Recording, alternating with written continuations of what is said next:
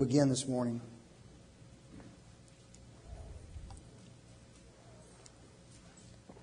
John chapter 18.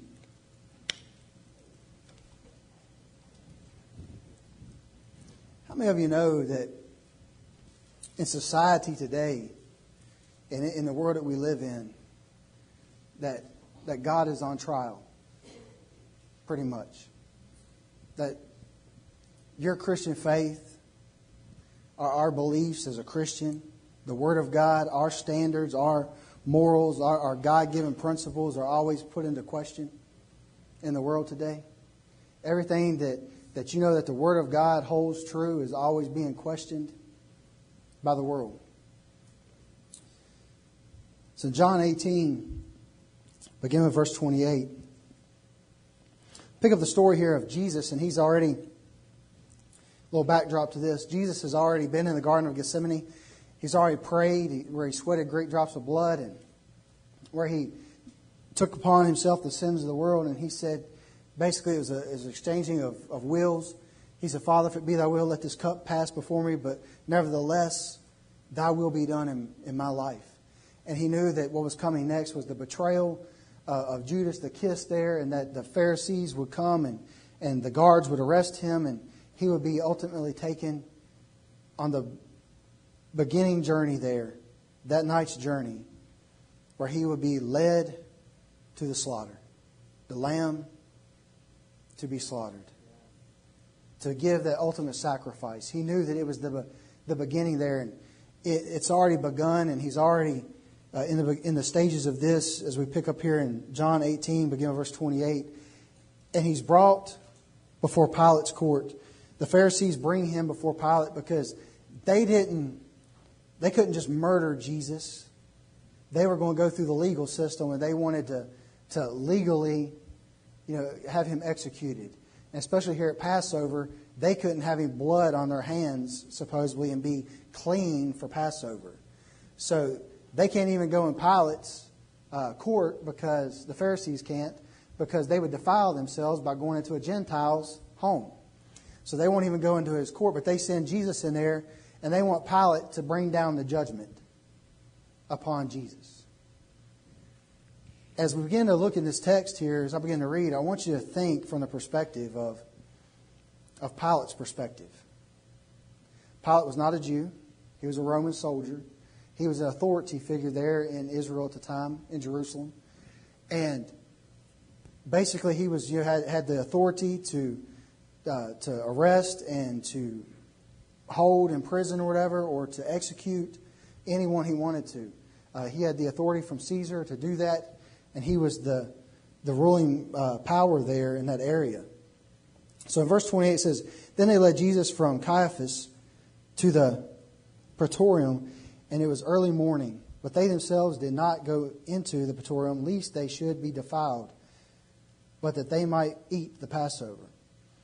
Pilate then went out to them and said, What accusation do you bring against this man? They answered and said to him, If he were not an evildoer, we would not have delivered him up to you.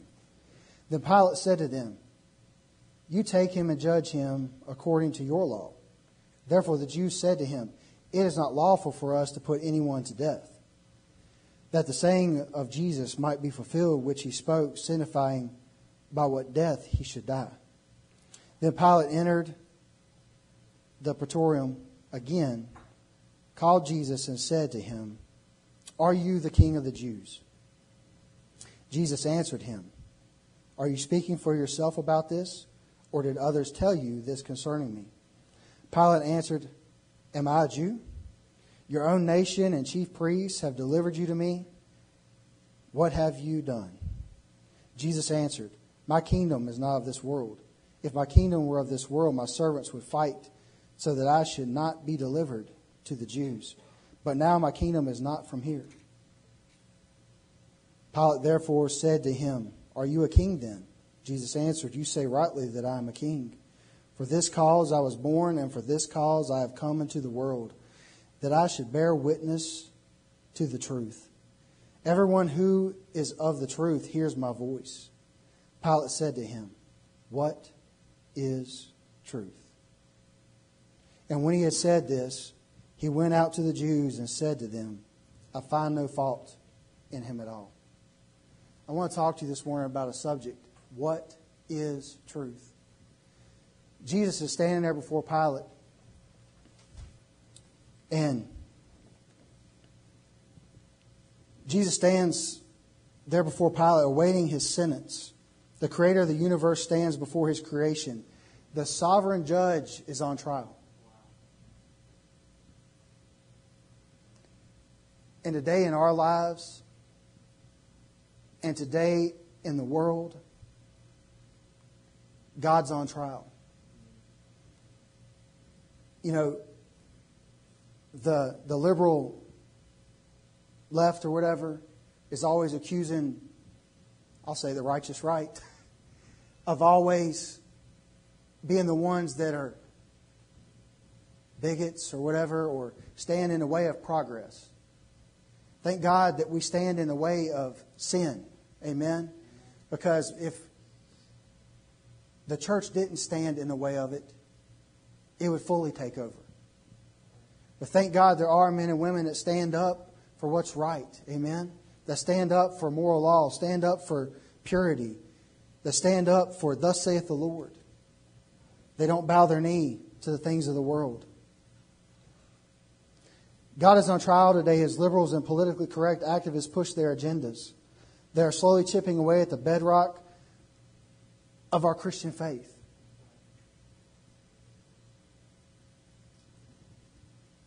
Gay marriage, removal of anything to do with Christian, with Christendom, with our Christian, our founding fathers as a nation was founded in biblical truth. And everything's being removed, stripped away. Nothing to do with God. Nothing to do with Jesus. Abortion. All these things that are happening, and it's multiplying rapidly. I was reading some articles this week, and as I began to read, I read some of the posts that people were putting up, and you know, they're even passing laws. First it was the gay marriage agenda, you know, and now it's that they're wanting to pass laws about polygamy, you know, and everything else, that you can have more than one wife, more than one husband, you know, multiple spouses. And it just, the depth of sin and the evil just keeps on expanding. And it's expanding rapidly. And I can't help but to look at Revelations where, I believe it's Revelations 12:11 or 11:12, where Jesus said, because he knew the end was near, Satan knew the end was near, he came upon the earth in great wrath.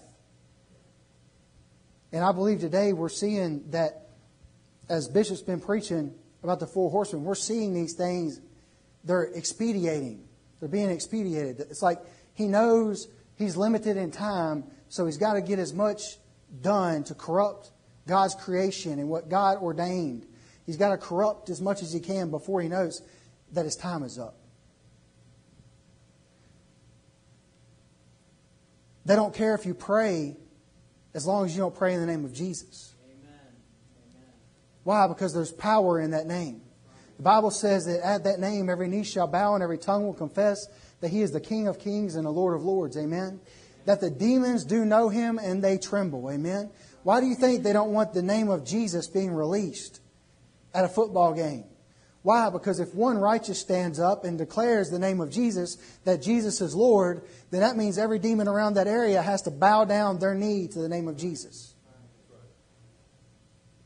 That means the demons that are in control of someone, for we wrestle not against flesh and blood, but against principalities, powers, rulers of wickedness of this present age. The demonic forces that are in control of people's lives, they shrink back and shrivel and cower at the name of Jesus. When a true child of God stands in his place of authority and declares, I am a child of the living God, Jesus is my Lord, then that demon spirit that is in control there in that person's life has to back up. Guys, we don't realize who we are. You don't know who you are. The truth of the matter is that we've been deceived. It grieves me in my heart that we come to church and we're not enthusiastic about the things of God. There's no zeal for God's house anymore. David said, zeal for your house has consumed me. It's taken me over. That I've got to be in your presence, God. I've got to honor you. I've got to obey you. Zeal for Him. There's no fervor for the things of God anymore. We're passive Christians, very passive. It's the blase, whatever will be type scenario. And you look at all the things going around us and we wonder, well, I can't do anything about that. It'll happen anyways.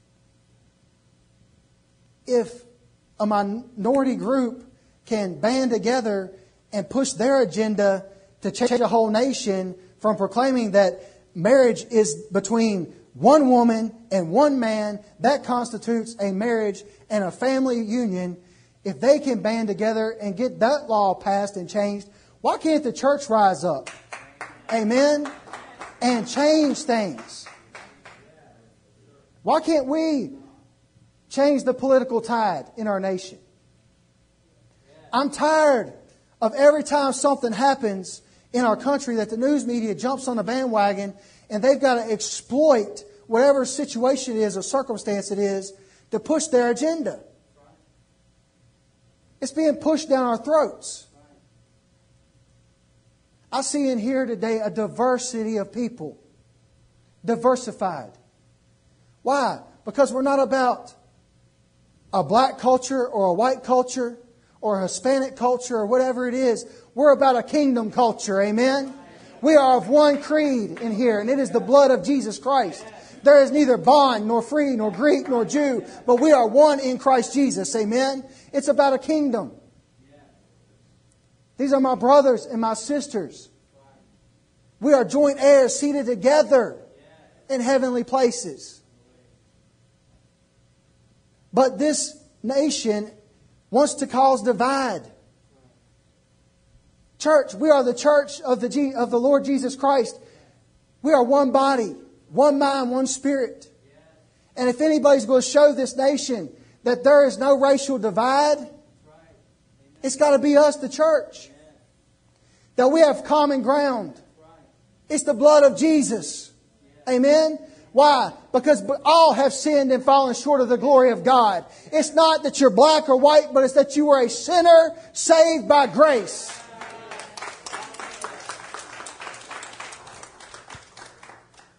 I know bad things happen and there is evil present out in the world and there's things that are being done and said that are causing great divides, but we have to stand together in unity. And that means that if something's done to our black brothers or whatever, the white brothers have to stand up and say, that wasn't right. Amen? And if it's versified, you have to stand with us too. Amen? We have to learn to stand together and say, I've got your back. That I've got your back.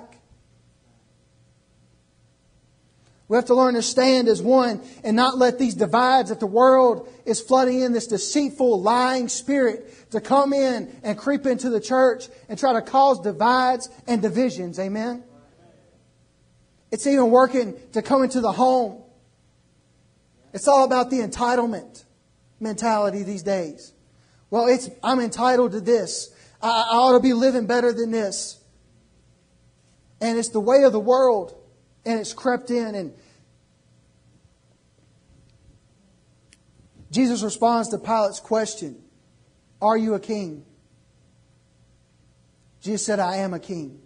And immediately he gives a little exposition there to Pilate.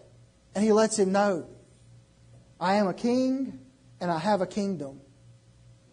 The truth of the matter is, we talk too much about church and not enough about the kingdom. Amen? Denominations or demon nations cause division. They cause division in the body of Christ. Why? Why do they cause such division? Because someone found a truth out of the Word of God.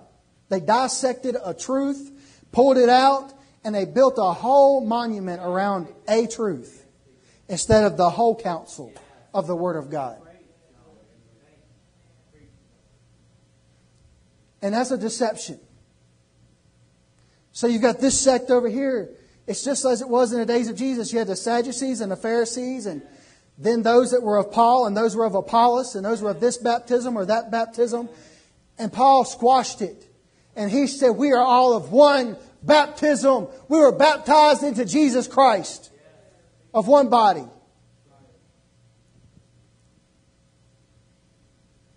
It's about a kingdom. Jesus reveals that He is the King of kings and the Lord of lords. And I find it so when I thought of Pilate standing there, he had no preconceived idea except for little things he had heard of this Jesus. His wife had had a dream.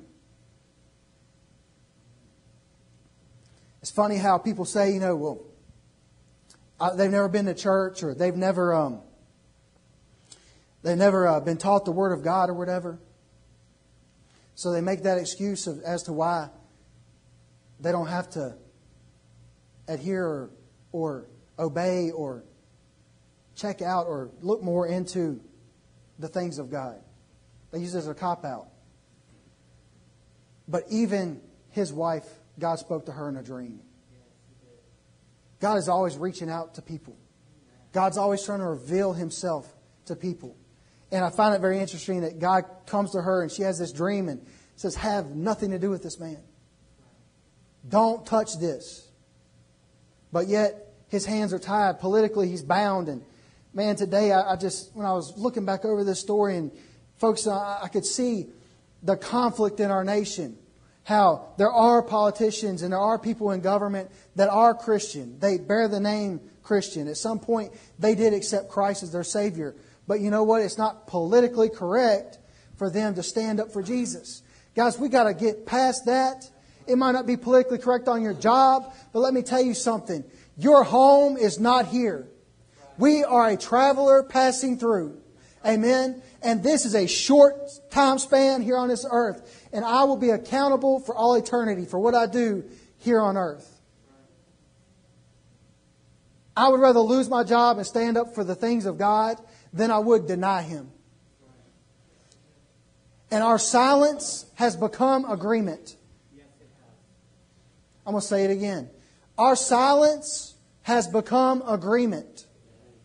Because we are silent to the things of the world and their agenda, then they think, well, the church is okay with that. We can go ahead and do it. And they're marching out their devious, diabolical plan that is born in the pits of hell by the devil. And they're leading a generation into hell. Because they're denying that there is a God. Even though all creation testifies that there is a God. And just like with Pilate's wife, the Lord spoke to her in a dream. But Pilate doesn't acknowledge that. He tries to cover himself later on in Scripture by washing his hands of it, saying, I'm clean from this. This man's blood is not going to be on my hands. But he already made the decision. See, guys, we can't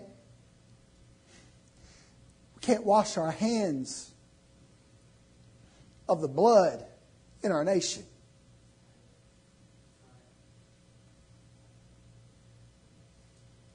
Can't wash the blood off of our hands of those that we were supposed to share the gospel with but didn't. In Ezekiel,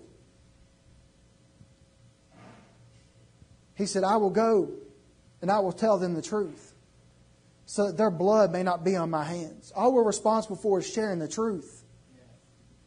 Is giving them the truth in love. We know the truth. There's 66 books of the Bible that's full of God's truth. Amen? His Word is truth.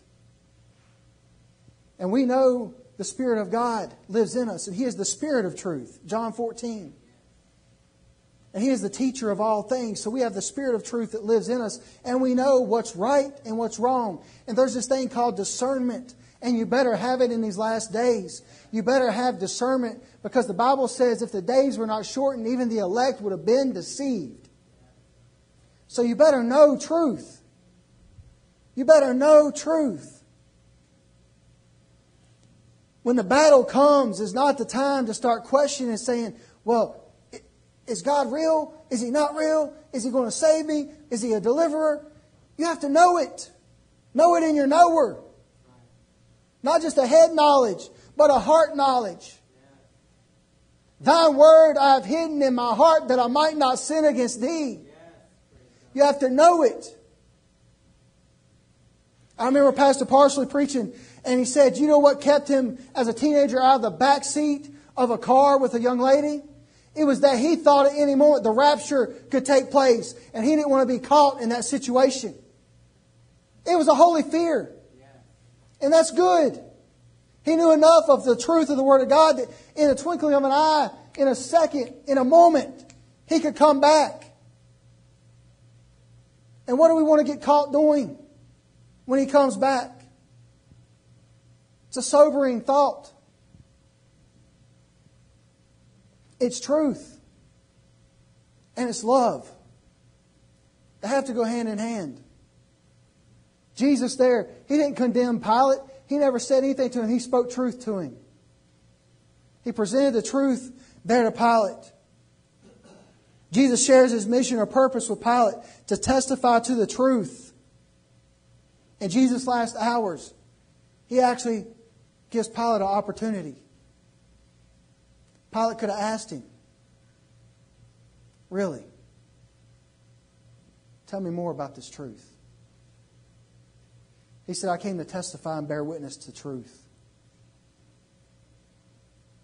In all reality, the truth was standing right before Him, embodied there. The one who stood boldly against every lie of the enemy, saying that man would never be saved, that the devil had the victory, that the blood of goats and lambs was a temporary fix to an eternal problem. And Jesus stood there as the truth right before Pilate. John 8:31 says, to the Jews who had believed Him, Jesus said, if you hold to my teaching, you are really my disciples. Then you will know the truth, and the truth will set you free. If you hold to my teaching, you are my disciples. Jesus took 12 men, called them out from the world, drop what you're doing, come follow me, and I'll make you fishers of men. And He discipled them. He spoke into their lives for 3 years. Truth, truth, truth, truth. Insomuch so that when Peter and John are arrested after Jesus' death in the book of Acts, I believe it's Acts 4, when they're arrested there and brought before the Pharisees and Sadducees, they spoke boldly the Word of God and proclaimed that Jesus was the Lord. And the Pharisees and Sadducees says, obviously these are uneducated, untrained men, but there's no denying that they have been with Jesus. Truth. It's like flicking a light switch on in a dark room. Truth. That truth will set you free. It's not that we take the Word of God that is true and we come and we beat people over the head with the Word of God and say, accept the truth, take the truth, swallow this hard pill. No. But as we come to them and we go, I know the truth, that I was bound, but Jesus set me free. The truth of the matter is that all have fallen short of the glory of God. But 1 John 1:9 says, if I confess my sins unto Him, He's faithful and just to forgive me of my sins and to cleanse me from all unrighteousness. The truth of the matter is, God still loves you in your mess. The truth of the matter is, God will love you through your mess, and God will love you out of your mess. And the truth of the matter is, if I truly love you, I'll get down in your mess with you and help you out. That's the love of God. That's the truth of God's Word. It was that Jesus was willing to take on Himself our mess. That He was willing to lay aside His glory, His righteousness, His purpose, His excellent, radiant splendor, the beauty of holiness, and wrap Himself in human flesh, in filth, and walk this earth as a man and take upon Him the sins of the world.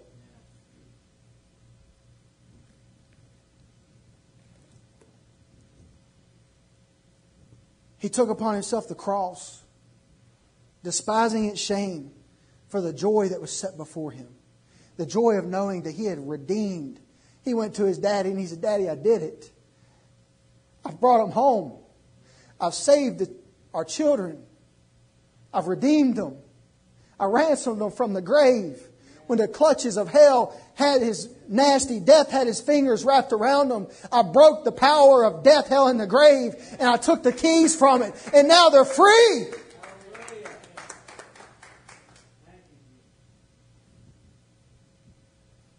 He is the truth. Pilate's reply is like that of the world today. Many are searching for something real, something true. With many giving their version of the truth today in so many gray areas, I fear that the enemy is skillfully weaving a web of deception, capturing those who are lured into it by the enticement. We're being lured in. The devil's baiting. He's baiting us. And the thing is, guys, he puts fear in us that says, you can't do that. When did it become unlawful to be a Christian?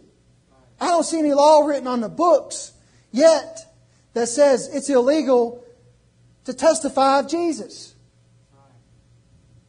God forbid. I'll tell you what, if we don't stand up now, it will happen very soon. They will call it a hate crime. If you call sin, sin. Even if you're doing it in love. And because the devil has gotten a hold of a few ignorant people, and I will say that they are ignorant because they blatantly stand and judge people. Jesus said, "Judge not, for in the same manner that you judge, ye shall be judged also." Now that doesn't mean that we sway from teaching truth. That we say there is a standard that we as Christians live by. That there are principles to the Word of God, and we must adhere to them. "Be ye holy, for I am holy," says the Lord. "Come out from among them and be ye separate from them," says the world. Do you not know that friendship with the world makes you an enemy with God? No man can serve two masters. That's Bible. So I'm not saying, but there's got to be truth and love. The Bible is a two-edged sword, able to cut and to divide the soul from the spirit. It is a two-edged sword, and the way I look at that two-edged sword is like this. One, the truth can cut you, but on the other side, it can heal. In other words, the Word of God is a dual-edged sword. And yielded in the right hand of a child of God, a Spirit-filled believer, it's powerful. It's quick, it's sharp. Amen? That's what the Bible says. And it will cut, yes. It may hurt at first, but it will heal. It will bring about healing. It'll bring about freedom. Because why? You shall know the truth, and the truth will make you free. Amen? Pilate's reply, "What is truth is difficult to interpret." Was it fascist, scornful, impatient, despairing, or sincere? We don't know. But out in the world today, people are looking for truth. They want the truth. They've been told that this book is a lie or it's fiction. And that those who believe in it are believing a fairy tale.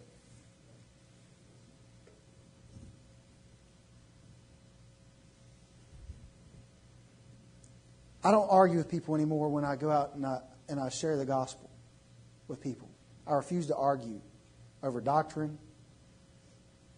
I refuse to argue with anyone when it comes to the things of God.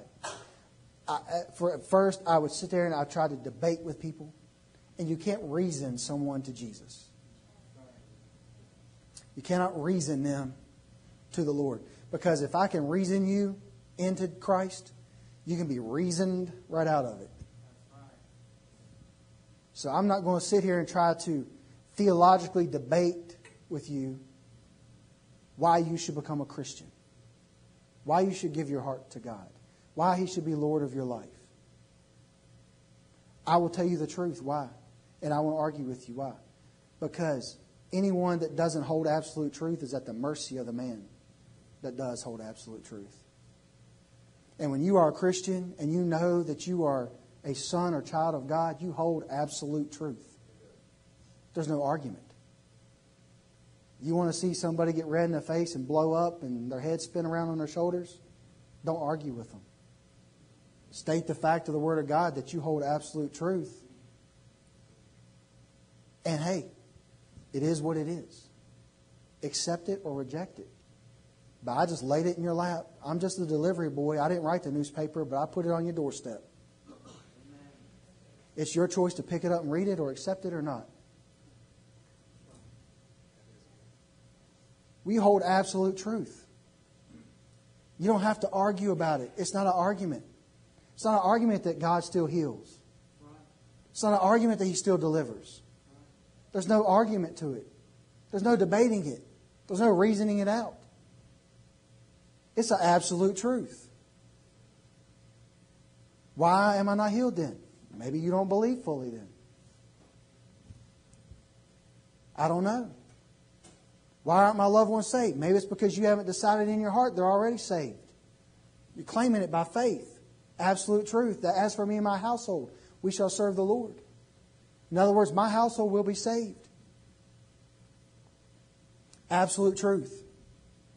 There's too much wavering between two opinions. If God is God, serve Him. If He's not, walk away. Amen. But I choose to serve the Lord. I will go against the tide. I will walk upstream. Even if everyone else is on a fast track to hell, I'm not going to join them. I will reach my hands out and try to grab as many people as I can along with and say, hey, turn around. You're going the wrong direction. But ultimately, we are responsible to give them the truth and love. And it's their choice. They are free moral agents. They have a free will. And it's not our job to be judge, jury, and executioner in the church. And God forbid that we ever bring down condemnation upon someone. Because as soon as we do that, if not for the grace of God, so go I. You don't know you're one prayer away from being in the same situation or circumstance that they're in. So God forbid. Walk in love. Share the truth in love.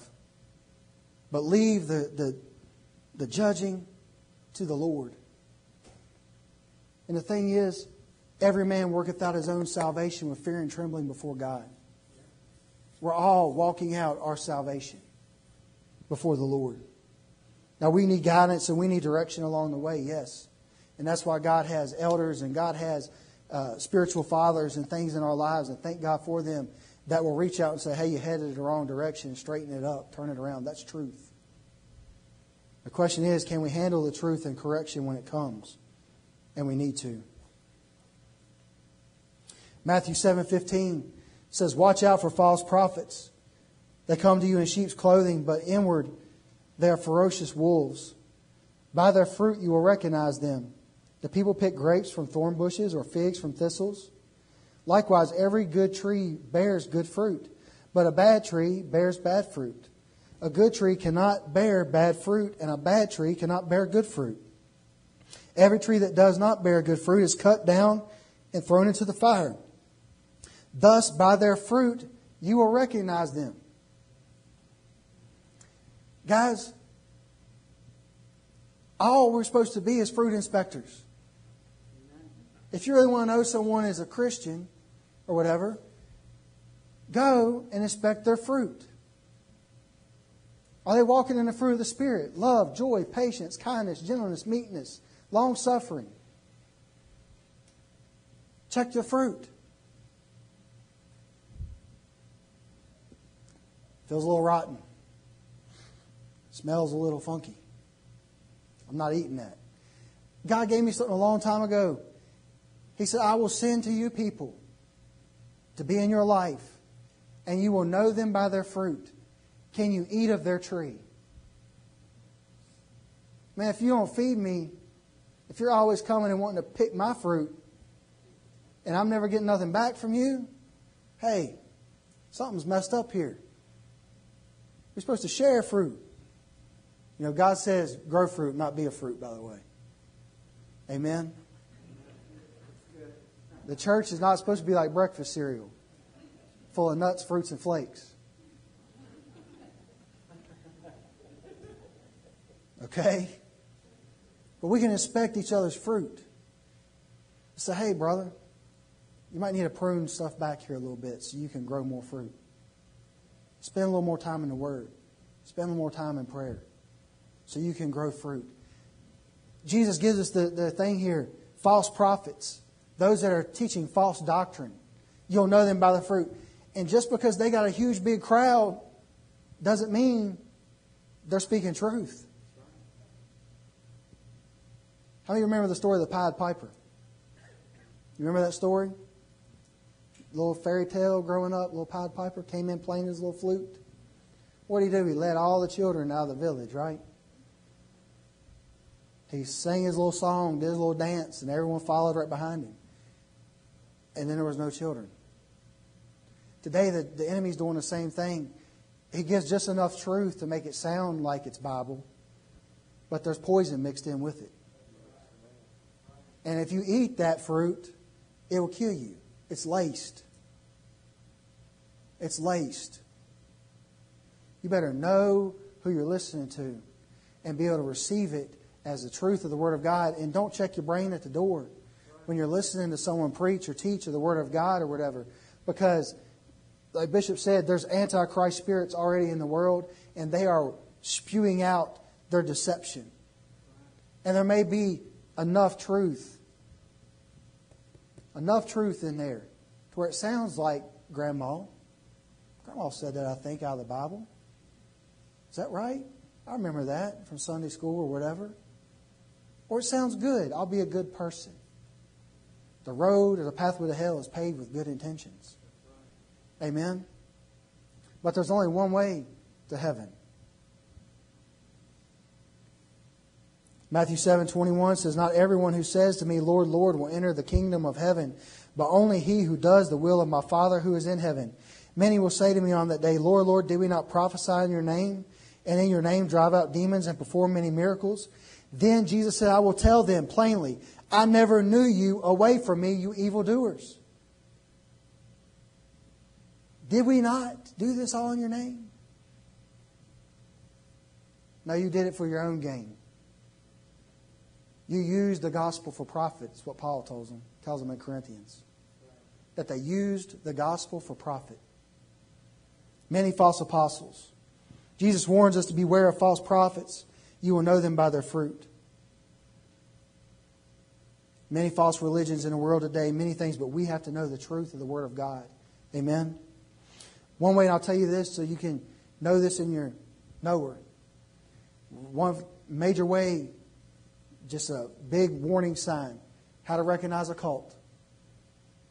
99.9% of them will do this. They use Bible. They say it's Bible. They'll read out of the Bible. But in there, one of the main things they do, they will, every single one, and I could list them off for everybody, I'm not, of all these different religions that use the Bible, the one thing they do is they deny the deity of Jesus Christ. They deny that He is the Son of the living God, that He is God in the flesh. They say He's a Son of God, or that He is an angel that God used. But they deny the deity of Jesus Christ. That's the number one red flag, how to notice and recognize a cult, if you have any suspicion at all, just ask them, who is Jesus then?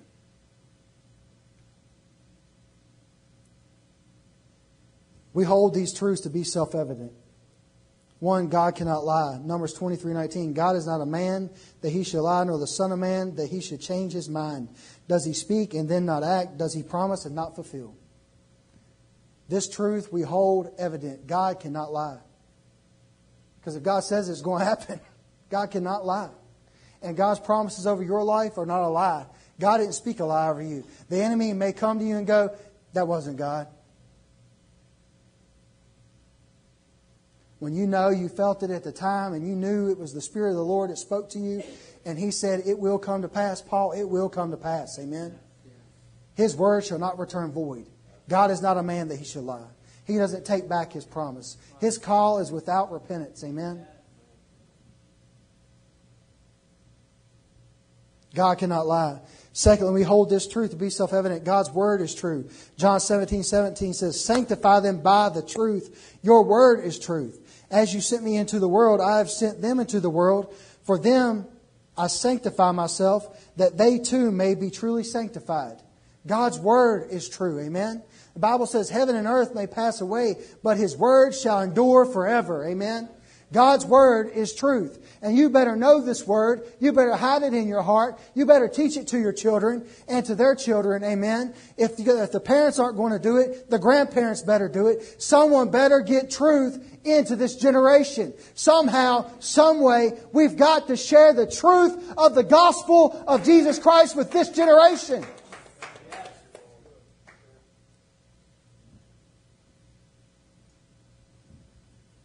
Wow. That went over like a lead balloon. I think 3 of y'all got that one. I don't mean to be mean, but this is where it's going to come to right here, right now. And this is it. If you're not sharing the truth with those around you, it's because of 1 or 2 things. 1, you're either ashamed of the truth, or 2, you don't know the truth. Period. You either don't know it or you're ashamed of it.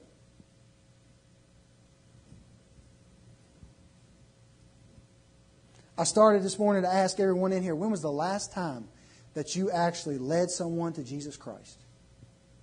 That you personally went out of your way to go to someone and look them in the eye and go, you know what? I don't know what it is, but God just brought me to you today and said, hey, God wants you to know He loves you. And I don't know if you know anything about the Bible or not, if you know anything about Jesus Christ or not, but I want to tell you about Jesus. You can open up with that right there and go right into your testimony.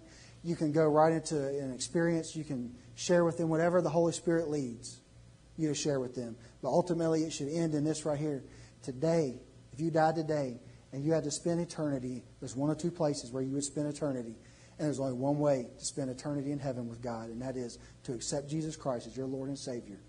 Do you want to do that today? You know what? We think, that can't happen. I can't do that. It's not you. It's the Holy Spirit.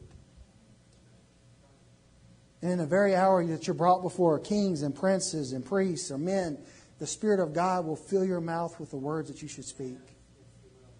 All you got to do is start. You just got to start. You got to initiate it. And the Holy Spirit will come with the anointing. Why? Because He's an evangelist. And He will preach through you. He will testify through you. He will testify of Jesus. That's Bible. It's John 14. That's more truth. Are you getting some truth this morning?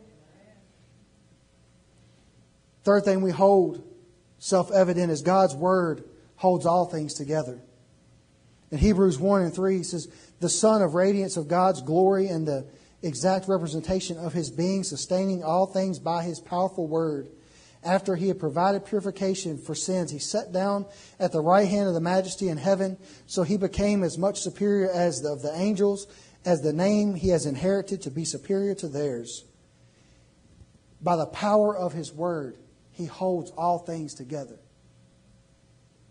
We keep hearing about this or that or whatever. God's got it. Everything's held together by His Word.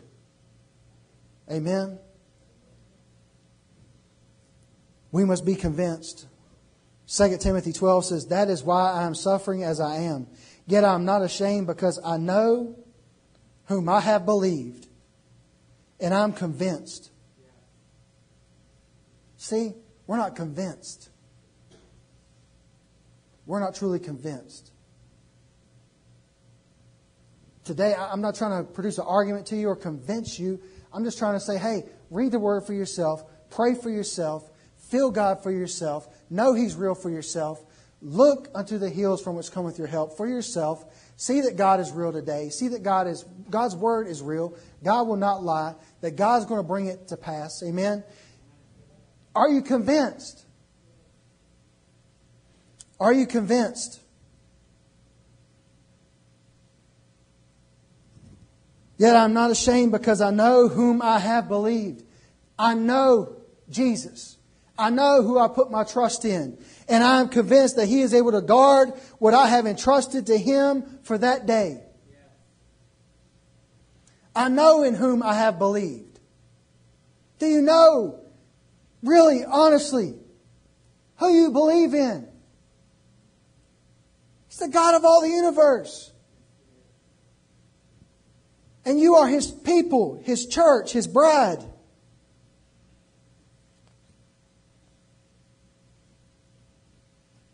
Are you convinced today? In closing, truth may be the cry of what is real, or that shining light illuminating a darkened path for the traveler to find his way. Truth could possibly be a profound statement of hope or assurance. Truth, however, is influenced by one's perception.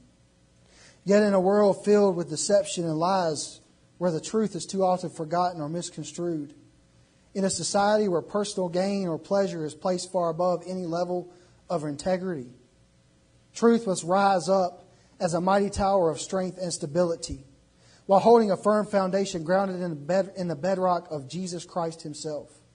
Paul wrote to the church at Corinth in 1 Corinthians 3:10, "By the grace God has given me, I laid a foundation as an expert builder, and someone else is building on it.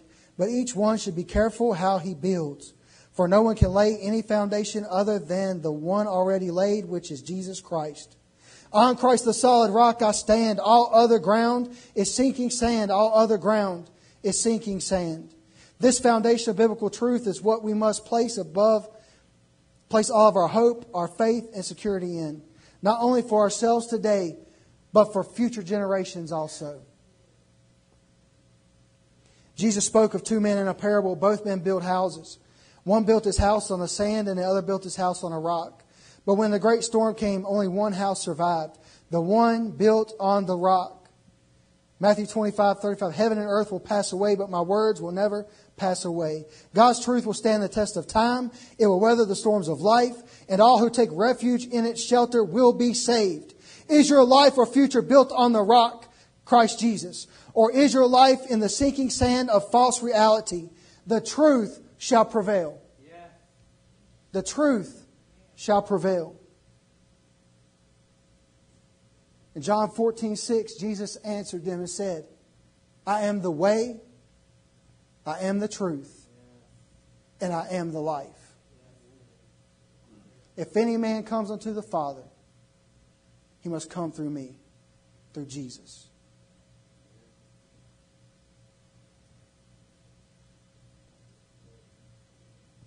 My question to you today is, can you handle the truth?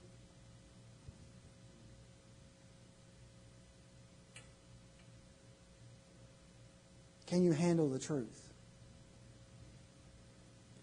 I'm tired of playing church.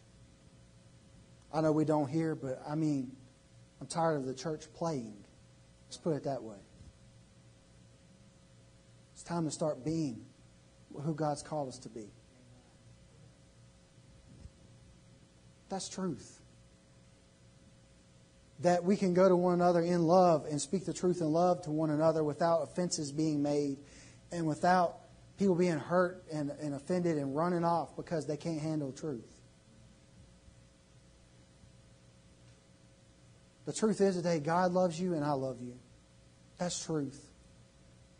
And God loves you a whole lot more than I do. That's truth. Because I haven't died for any one of you in here. but He did. No greater love has a man than he laid down his life for his friends.